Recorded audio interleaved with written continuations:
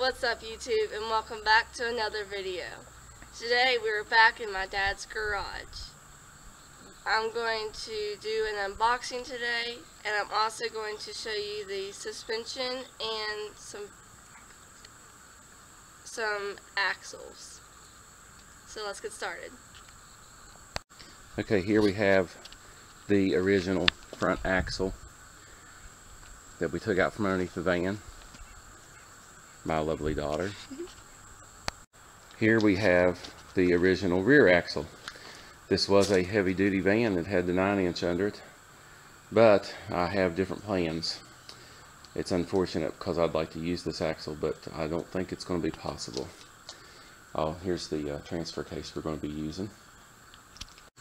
Okay, here we have a front axle that we're going to use. It's out of a Jeep Grand Cherokee ZJ model.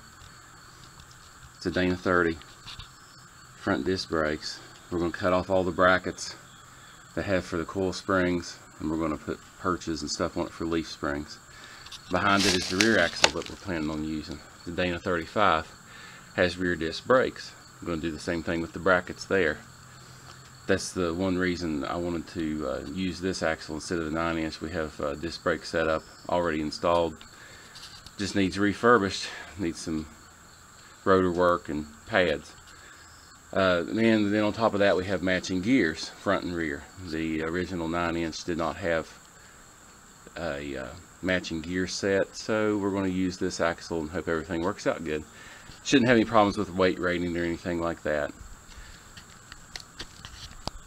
So now we're going to unbox the suspension parts.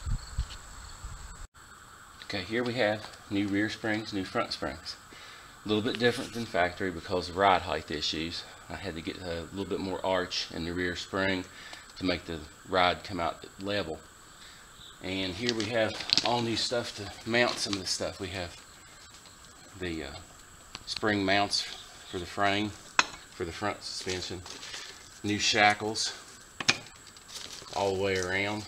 2 sets of those. Oh, little peanuts, don't you just love these things? Shock mounts. Here's the reinforcement plates for those. And here's a whole bag full of new U-bolts. Extra long nuts. Good stuff.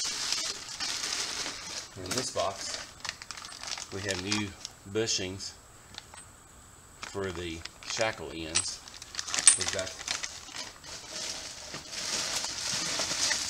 the perches, extended length to help control axle wrap, and we've got new plates for the top to bolt everything down. And I think that's it.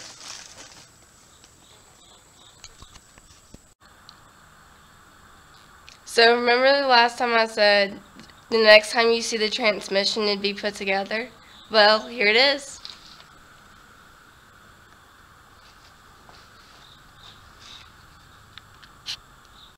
So there you guys go. There was an update on my van, and I hope to see you guys next time. Don't forget to like, comment, and subscribe to my channel.